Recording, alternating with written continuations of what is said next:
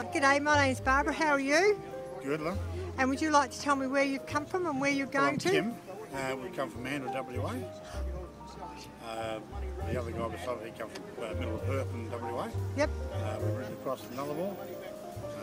This one actually was on a semi-trailer type thing. Another guy actually rode the 4-bar. This came over on a semi-trailer, did it? No, it's not actually got a special drawbar that goes on the back of the car. Oh, okay.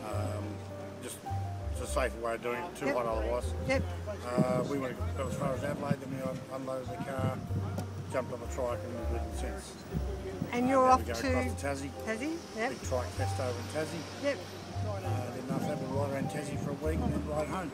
So when do you actually head off over to Tassie? This afternoon. This afternoon? Yeah. Not on this big ship though, is it? No. No, it's on the small. Does your ship come on the other side? Ours is on the...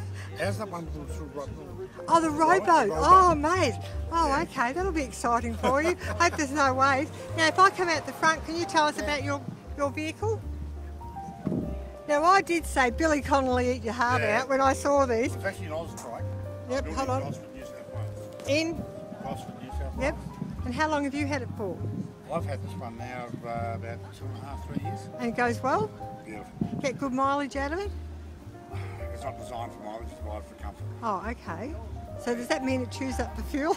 Well, it's got a performance motor in it. Oh, okay. So once you put a performance motor in it, you're going to start using fuel. Yep, okay. But it's not bad, it's about 12 litres per 100, so I'm happy with that. Oh, excellent. Yeah. All right, well, Very comfortable. and you've got a duck here, I noticed. Hold on. That's our club. Where is it? Hold on. Oh, there it is. We are the Black Duck Trike Club. You are the Black Ducks.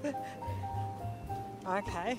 All right, well, thank you very much for your time, and I hope you have a good trip across the bay and into the wild blue yonder there. Okay, thank you.